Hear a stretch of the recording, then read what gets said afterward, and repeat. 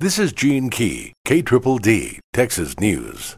WFAA.com reports a police officer and 2 other people were shot at the Arapahoe Center Dart Light Rail Station in Richardson.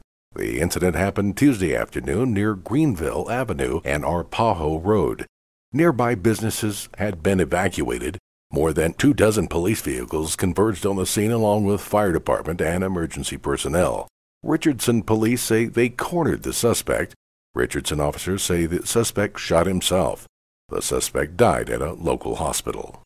The Associated Press reports a federal judge on Monday upheld the Texas law requiring women to have a sonogram before having an abortion, saying an appeals court had forced him to declare the law unconstitutional.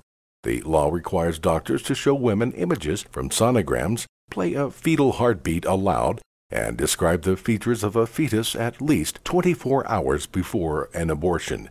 There are exceptions in cases of rape, incest, fetal deformity, and for women who travel great distances to a doctor. A group of doctors had sued to block the law, arguing it infringes on their First Amendment right and is unconstitutionally vague regarding enforcement. The doctors claim the law requires them to perform a procedure that is not medically necessary and that women may not want to have done. Doctors who do not comply with the law could lose their medical license, be charged with a misdemeanor, and face fines up to $10,000. From the Associated Press, Big Bend National Park officials are seeking a mountain lion that attacked and injured a 6-year-old boy as he walked with 3 other people.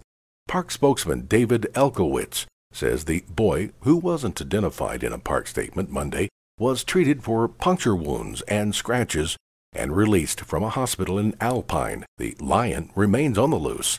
Elkowitz says the animal that attacked the boy will be killed if found.